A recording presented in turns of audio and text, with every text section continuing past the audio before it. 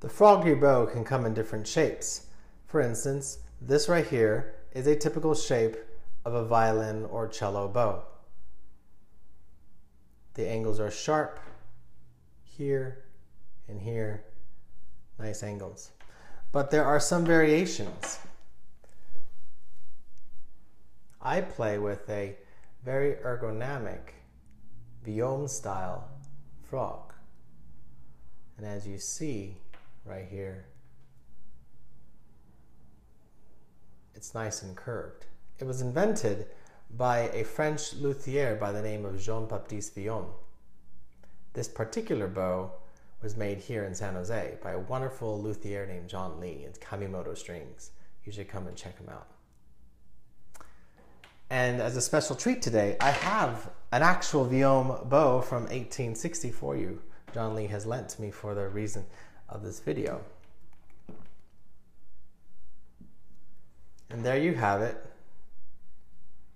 An actual Vuillaume bow from 1860.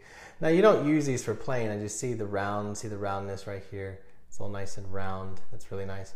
And as you know, this is a very old piece of wood, 1860, 1870, around there. And this is the violin version of it. Again, nice and round here. Not round back here so much, but nice and rounded here. It's very comfortable on the fingertips.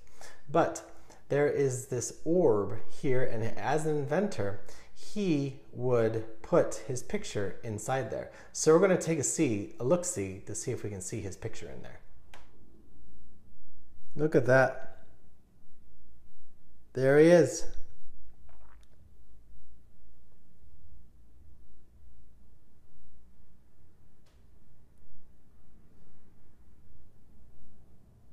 Isn't that amazing? This tiny little picture. Tiny little picture in here. There we go.